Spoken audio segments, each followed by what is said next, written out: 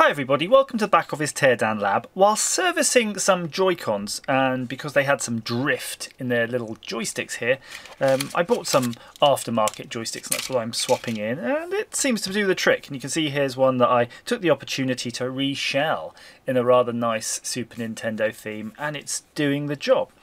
However, I did think, well, rather than using aftermarket parts, why don't we just have a quick look at the Nintendo part that's fitted as per standard and see if there's any way we can actually clean and service that up. So I'm just going to put these aside. You can see you end up with lots of bits and pieces when you do this sort of thing, so just keep all of those.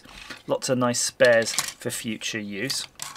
But here's the actual unit itself, and it's quite snazzy. I would like, by the way, if you're watching and you do know what the name of that small connector is that this fits into, please answer down below, because I kind of think it would be handy. We can use this joystick in our own project because it's a nice flat base. You can screw it into your PCB with just a few, machine screws or whatever, and then just attach this little ribbon, and I'm pretty sure when we go in there you will have two potentiometers and a clicky button. So you can see that the case is held on by a few clips here. So you've got one on that side and one on the other, but with 3 lugs. So I'm just going to gingerly probe my way around it. We've got nothing to lose. I've already got spares. So these literally are very spare. Oh, actually there are clips that wrap around.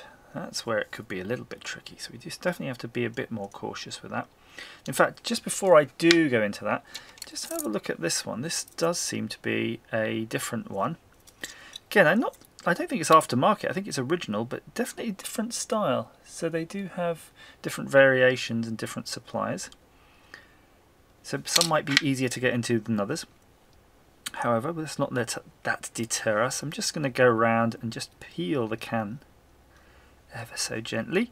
So you don't want to overstretch these things, otherwise it'll lose its spring. So when we come to put it back together, that'll give us some difficulties. But I'm just working my way around, loosening it. This looks like the trickiest one here, of course, because it's in a little recess. So we're going to have a little dig around. But we might discover, after taking this apart, that there might be ways to clean this and clean out the drift issue without having to dismantle them fully in the future. So I'm willing to sacrifice one in the name of education.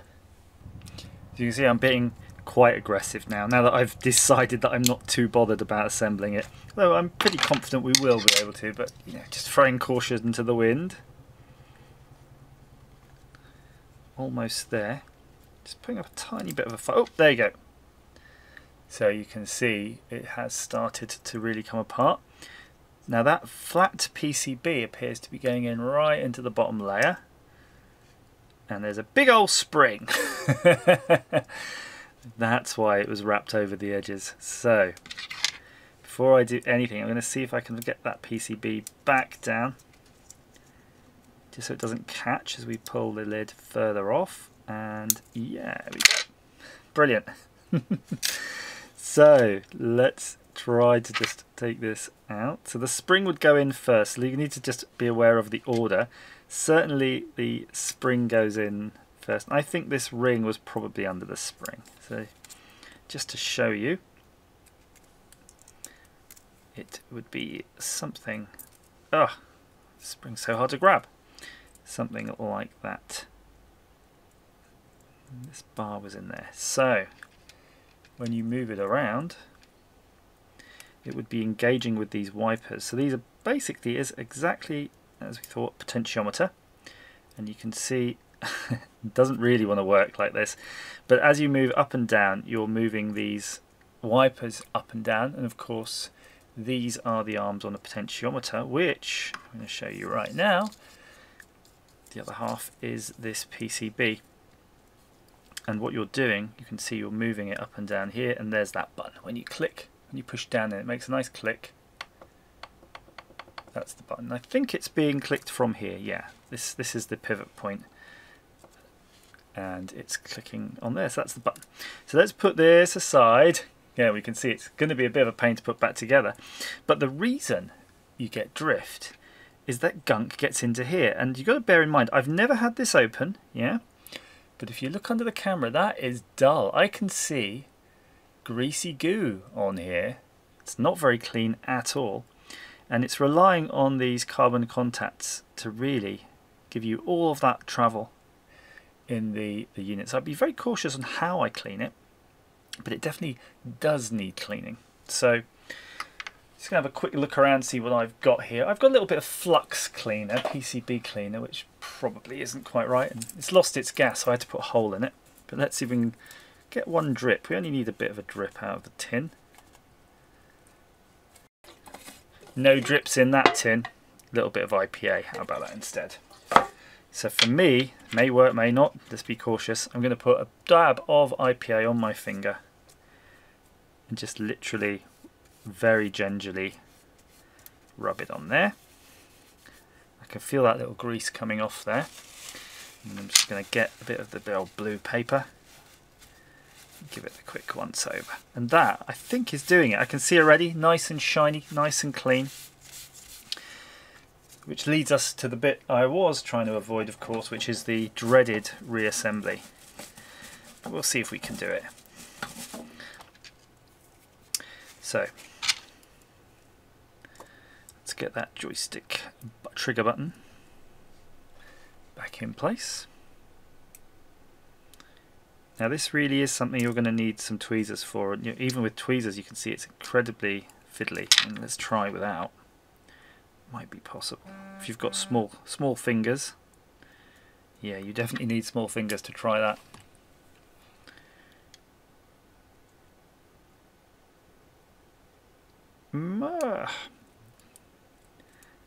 That really is a pain. Got it. So we pop that in there. Let's just look here. You need to have all of these are lined up nicely. Those effectively are your wipers, and it's all your sort of joystick dead zone, everything there marked out by those. We've already got that metal washer in place, so we can pop that spring in. And then we're going to really need to figure out how to compress everything to get that lid on whilst we get this PCB just nicely sitting there in the line. And I'm just rotating it around a bit because I will need to figure out how it goes in, and judging by where the trigger button is, it's actually that way. So we can push it in there, let it sit on that spring a little bit. And there are two little tiny alignment dots which it's just about sitting on.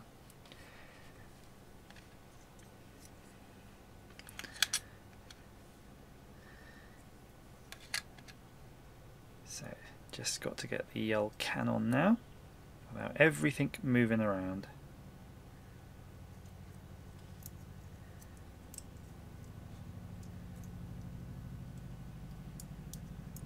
Definitely a tricky situation.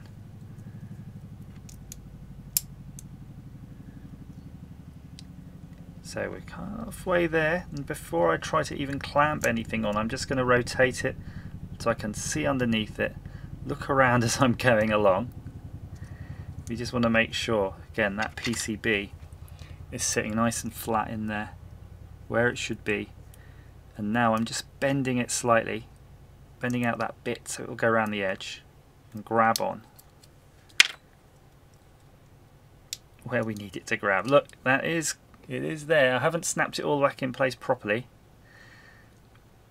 but we can hear the fire buttons making its noises, and certainly the joystick appears to be moving exactly as you'd want. So I think it is time to start bending everything back in.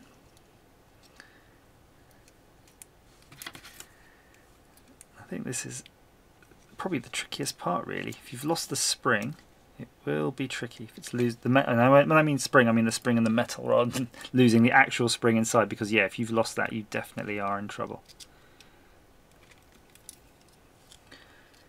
And I'm just going to gently work my way around it with the back of this tool, and you can see you can bend it over nicely again. There, I think that's that. So all that's left is you pop that back in your Joy-Con and see if it works, which I'm not going to do because I'm far too lazy for that. But I will do one thing, and that's just compare it. And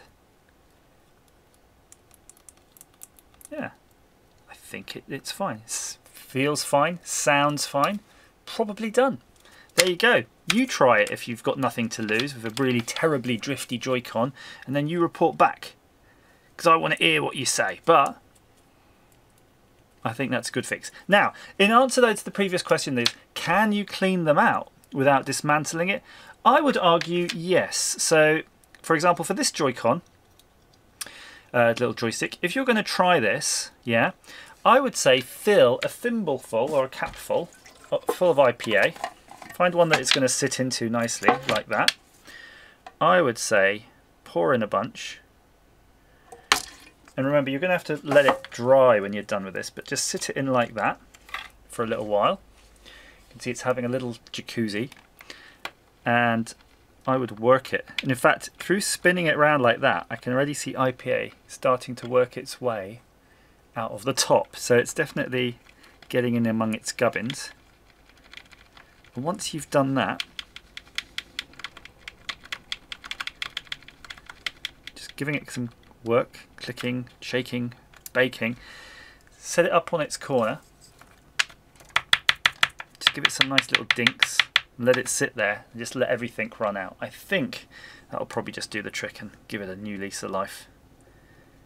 But yeah, make sure you work it a bit too. You want to make sure that any crud that was on there you're swiping off, wiping off, and it collectively, you know, draining down to a corner out of the way where it's nice and safe, won't get in your way. And then pop that right in. I mean, again, I'm not even sure how long you need to wait. Probably not too long. I would wager that's probably already a vast improvement of what it was. But I can tell you, from top down, without taking this out, there's no way you're going to get any cleaner in there, because there is a little cap over the hole there that's designed to try to at least stop some of that grossness getting in there in the first place. There, I'm done.